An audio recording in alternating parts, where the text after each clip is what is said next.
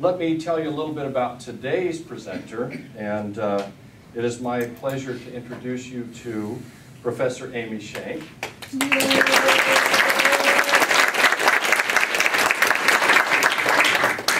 Amy is an ardent reader of Jane Austen's works and a full-time professor of English here at Wenatchee Valley College.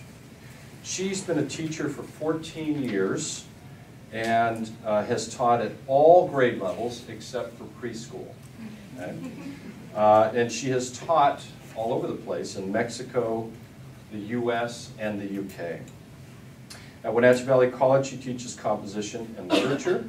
She earned her bachelor's in English from Eastern Washington University, her master in teaching from Whitworth, and her master's in English from Eastern Washington University. Her areas of study are Victorian literature, romantic literature, American literature, and women's memoir writing. It's interesting. I was listening to a podcast not long ago, and the presenter mentioned that when women write these things, you call them diaries, but when men write them, they're called journals. Because men don't write diaries. Which I think actually may relate to Amy's talk today.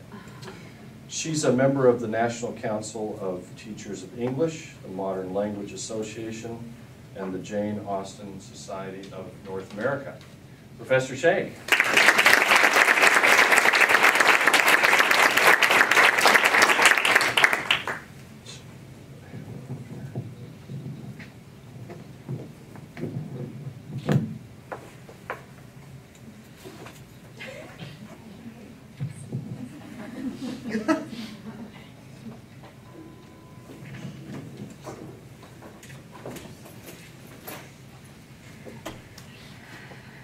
Good afternoon. Can everybody hear me okay? Yeah. Is this close enough to my mouth? Yeah. Okay. This is the non-authentic part of my outfit today. Thank you very much for joining us. I'm very honored to be the first speaker in the WVC Speaks series. And I'm also honored to have the opportunity to share my great love of the works of Jane Austen with all of you. And yes, I am wearing a corset. And no, it is not comfortable. I've been reading Austen since I was 12. Not quite as long as I've been reading Charlotte Bronte, but pretty close. And since it's a truth universally acknowledged that a single woman graduate student of good intelligence must be in want of a thesis topic, I've made much of my professional life a study of her works.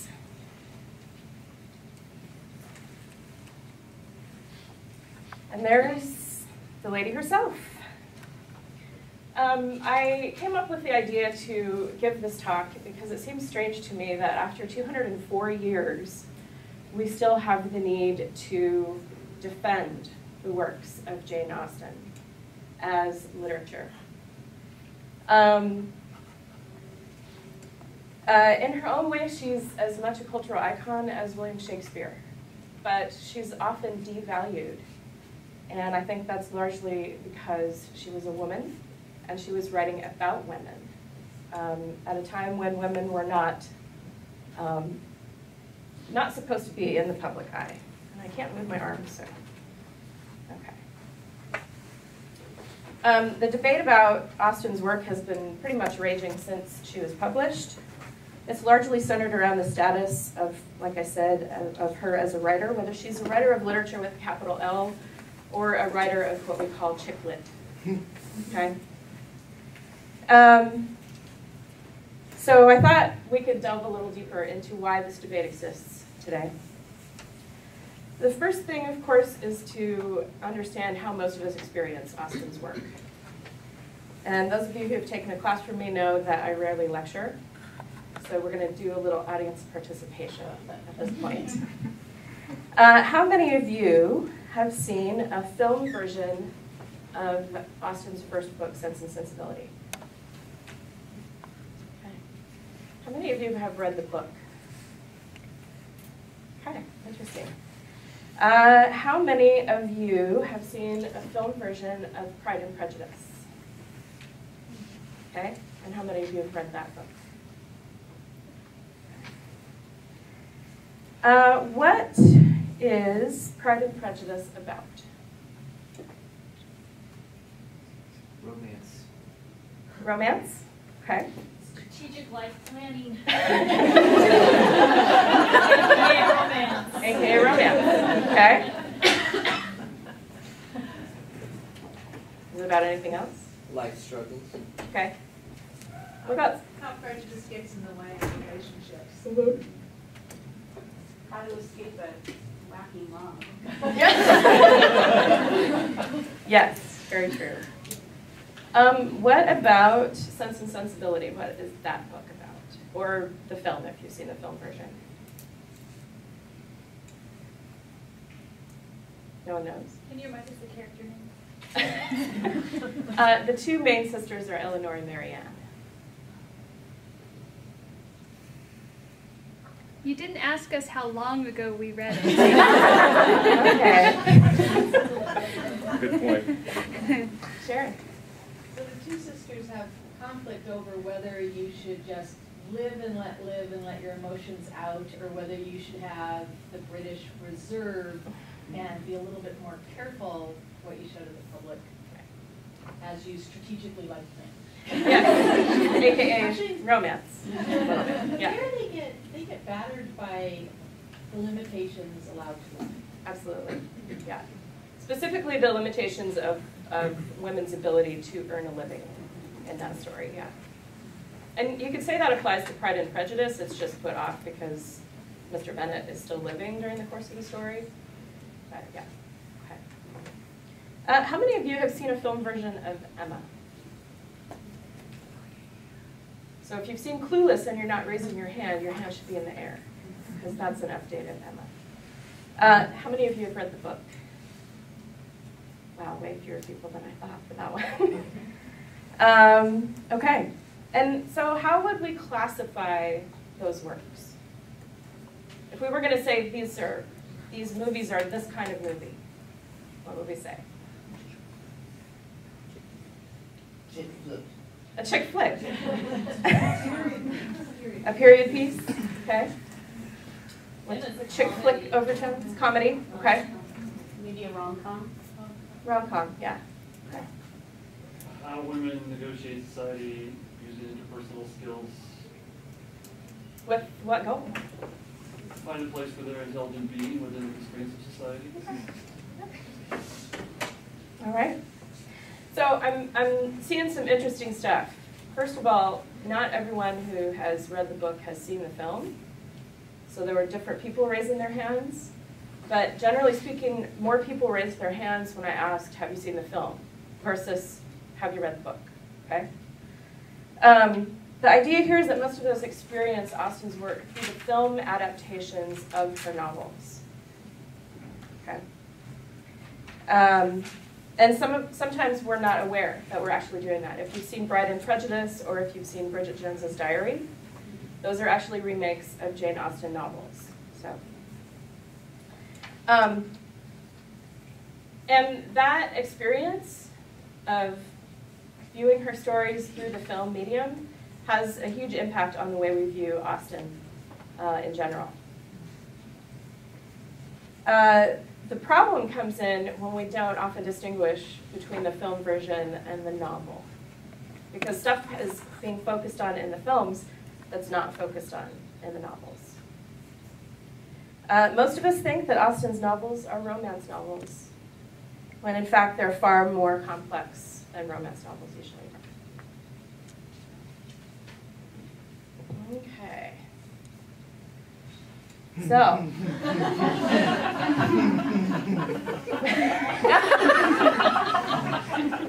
so if we're going to apply this slide to Austen, what would be the answer most women would say? Mr. Darcy. Mr. Darcy. Not me. I like Captain Wentworth in Persuasion. So romance novels, this is a definition. They place their primary focus on the relationship and romantic love between two people. According to the romance writers of America, the main plot of a romance novel must revolve around two people as they develop romantic love for each other and work to build a relationship. Furthermore, a romance novel must have an emotionally satisfying and optimistic ending. So, if we're thinking of that definition in terms of the film versions of Austen, what is that emotionally satisfying and optimistic ending? How did most of the films of Austen's work end? Engagement. Yeah, the wedding. Or engagement, or... And they lived happily ever after. Yeah, happily ever after. And the films, like I said, usually focus on the love story at the expense of the rest of the plot. Does anybody know how many of Austen's 6 novels end with the wedding? Probably not. One. That's Emma. The rest of them, there's the wedding, and then Austen goes on to talk about some of the problems that her married couples face after the wedding. So we don't have that idea of happily ever after in the novels, okay? So the focus for the films, since that's how most people experience Austen's work, has resulted in a sort of cult for fans of Jane Austen. Many of these people are fans of the films and they've never read the book. Many of them go online and buy a Regency dress pattern and have a very nice person make them up a dress. Okay? So fans of Jane Austen have referred to themselves as Janeites since 1894 coinage of the word by literary scholar George Saintsbury in an introduction to a new edition of Pride and Prejudice. Janeites today, who does that group consist of? Women. Women, yeah, almost exclusively. Originally it was all men. It was all literary scholars, and they were mostly men. And Rudyard Kipling even wrote a short story called The Janeites that was about a group of soldiers in World War I who were fans of Jane Austen's work. Okay? So that's very different than our experience. Okay? So, let me see here. Yeah. So according to Elise Barker,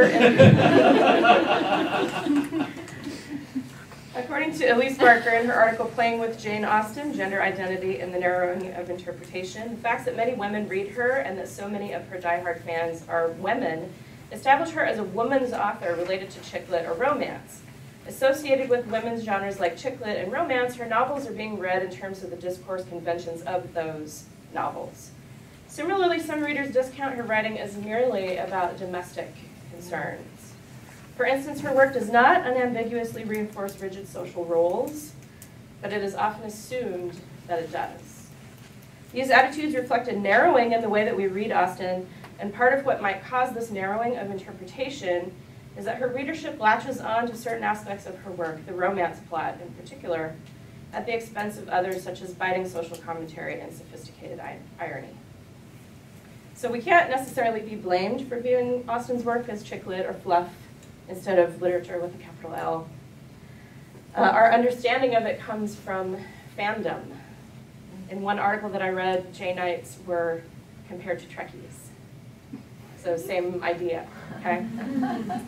But Austen, because she critiques society and because the central concern of her novels is how women function in that society, like Ralph said, is definitely not a writer of romances, per se. Though there are romantic subplots of the books, and though many of her books are about marriage, that's not the central focus. Instead, she's a writer of what we call the novel of manners, which is a realistic story that concentrates the reader's attention upon the customs and conversation and the ways of thinking and valuing of people of a certain social class. The narrative structure recreates a social world and shows the spheres of public and private life sufficiently to convey the dominance of social code and mores upon the personal and public lives of the people in the story. Very different focus than who's dating and are they going to get married by the end of the book. Okay? I contend that we have this debate about Austen because she was, like I said, a woman writing about women. And she also wrote comedies, which are typically been considered lesser literature than drama. Okay? However, she does have very important things to say about economics, education, especially education of women, the class system, psychology, sociology, a lot of other stuff that most people of her time were not saying. Okay. An example of Austen's ability to critique and satirize society is what my research has been focused on. I think I missed a slide there. Yeah. Okay. My research has been focused on her portrayal of the family unit. So it's been focused on the sociology. And Jane Austen undermines the notion that there can ever be an ideal family. Okay. As Marilyn Francis points out in her essay, The Monstrous Mothers of Mansfield Park, Austen positions the reader to recognize the problems of family and society and engage in critique to locate value. And although Austen never tells us directly how to solve the problem of the dysfunctional families she portrays, it's her ability to get us to critique that family structure without even knowing it, because her work is funny. So we're laughing at it and critiquing it at the same time. That makes her an author worth everybody's time. Okay. So in my research, I focused on 3 of her novels. And for these next slides, I chose pictures that illustrate this contrast between the common perception of her work and what I argue her work is actually about. So in the upper left, we have a picture from Sense and Sensibility of Edward and Eleanor at a wedding. So we have the typical ending of the wedding. But down in the bottom right, we have what the novel is actually focused on, is family life. And how do Eleanor and Mary Ann survive? I would contend that more than a lot of her other novels, this novel is about survival. And that's emotional and physical. So in Sense and Sensibility, Eleanor and Mary Ann and their younger sister Margaret and their mother are left destitute after their father dies. Their half-brother pretty much abandons them, so there's no head of the family. And they have to turn to more distant relations for financial support. And the novel, rather than focusing on their quest for love, even though they do both find love and get married, focuses on how they negotiate that survival. And it is pitting them against each other in a lot of ways. Because Mary Ann thinks that the way to survive is to be yourself at all times and feel your feelings deeply. And Eleanor thinks that to survive, you have some of that English reserve and you have to negotiate emotional problems more carefully. Okay? So there's healing at the end of this novel, but it's not one of those really super optimistic endings. The novel doesn't end with the weddings. It goes on to talk about the fact that Eleanor and her husband are poverty-stricken after their marriage, and that Mary Ann has lost her passion that she thought was the way to survive. So the last words of the novel are not about their marriages, but about their relationship as sisters, and it demonstrates her typical use of understatement as humor. There was that constant communication which strong family affection would naturally dictate, and among the merits and the happiness of Eleanor and Mary Ann, let it not be ranked as the least considerable that those sisters, in living almost within sight of each other, they could live without disagreement between themselves or producing coolness between their husbands. In other words, it was really good that they didn't fight all the time. And like I've been saying, the film version, this particular one is from 1995. It won some Oscars, and it is probably the most famous version of Sense and Sensibility. But it does end with a wedding. And things are all happy. Okay.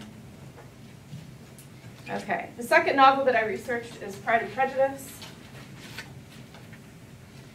And here I have a few more pictures. The top left is from Bride and Prejudice, which is the Bollywood remake of Pride and Prejudice. And Bridget Jones's Diary, of course, the entire thing, pretty much the plot was lifted from Pride and Prejudice. And they even got Colin Firth, who very famously played Darcy, to be Mark Darcy in Bridget Jones's Diary, even though he wasn't very happy about it. This is Austen's most widely read novel, and the one that's most often cited as a romance. But again, what we have, instead of focus on Elizabeth and Darcy only, we have this portrayal of a really, really dysfunctional family. The dad is basically, he hides in the library when his wife gets too loud, and his wife is loud and hysterical and completely ignorant. And they have 5 daughters, and the 2 oldest daughters, Jane and Elizabeth, have to kind of take up the slack and try to be the parents for their younger siblings. And of course, they're not allowed to be the parents by society because they're not the parents, so their parents end up undermining their attempt to rein in their wild younger sisters. Their youngest sister, Lydia, runs away with a man, very scandalous, and endangers all the other sisters' chances of marrying. And the central focus of the novel is that family unit, which at the end of the novel never comes back together. It is relocated to Jane and Elizabeth's respective houses. And they have to take care of Lydia and her husband financially, and they have to take care of their sister Kitty, who they don't want to be living with their parents because their parents are a really bad example. So that focus of how do we repair this broken family unit is really the focus of Pride and Prejudice. And then we have a very nice side story of Darcy and Elizabeth. And then, of course, we have the 2 most famous versions of this novel. I prefer the 1995 A&E version, which follows the novel almost exactly. It doesn't follow the novel almost exactly because it does end with the nice, neat, tied up with the red bow, double wedding of Elizabeth and Jane, which is not how the novel ends. The 2005 version with Keira Knightley in it departs from the novel in a lot of very significant ways. And mainly it takes away from that central plot that Austen gives us about the dysfunctional family by making them all just close-knit. You know, they're all happy and they really love each other underneath, when that's really, really not the case in the novel. They care about each other, but it's more of a duty to be relatives with each other. Okay. And the last novel that I wanted to focus on today is my favorite, Persuasion. This is Austen's last book. It was published after her death. And it has the least functional family. There is no semblance, as the book opens, of anything resembling a happy family. Their mother is dead, there are 3 daughters, and the father is basically completely irresponsible and only cares about surface things. And in Persuasion, the oldest daughter has an inflated sense of importance and self-worth.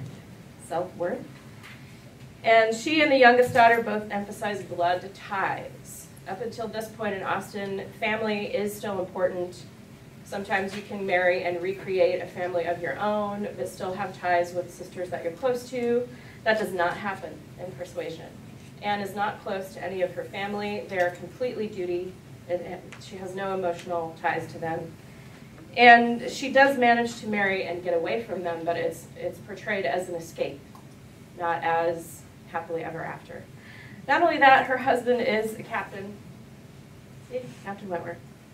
And he is in the Navy. So the end of the book, Austen emphasizes the transitory nature of Anne's happiness because her husband has to go back to war. Anne was tender in itself, and she had the full worth of it in Captain Wentworth's affection. His profession was all that could ever make her friends wish that tenderness less. The dread of a future war, all that could dim her sunshine. She gloried in being a sailor's wife, but she must pay the tax of quick alarm for belonging to that profession which is, if possible, more distinguished in its domestic virtues than in its national importance. Okay. Like the other film versions, this one solely focuses on the romance between Wentworth and Anne. The book focuses more on Anne's attempt to figure out where she fits in a society that, if you're 28, you're a spinster forever. You're never going to get married. So how does she manage to negotiate in that world? Okay. So,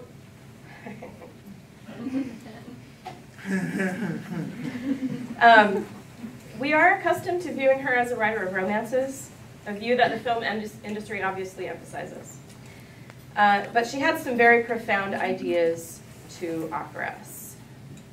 And it's not just the ideas that she gives us, it's how she gets them across.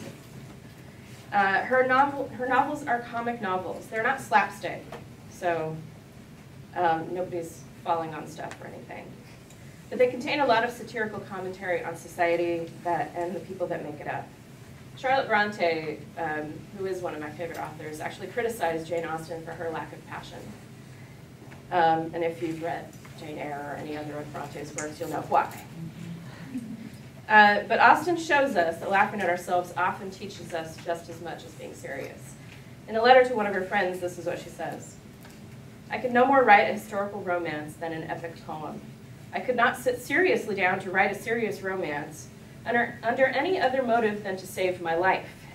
And if it were indispensable for me to keep it up and never relax into laughing at myself or other people, I'm sure I should be hung before I had finished the last chapter." Okay. So, essentially, if we ignore or dismiss Austen's work, we miss out on one of the most discerning and intelligent and hilarious authors available to us. Austen should be taken seriously, not as a domestic writer or a chick lit author, or even as the central figure in a cult, but as an important writer. One who gives us a particular insight into the family structure in women's lives at a time when women were not writing a lot, and if they were writing romances. Her work is consistently devalued when it's recast as chick lit or romance writing, rather than being valued as important social commentary. And if you don't believe me, think of how much more seriously you'd take me if I weren't wearing this gown.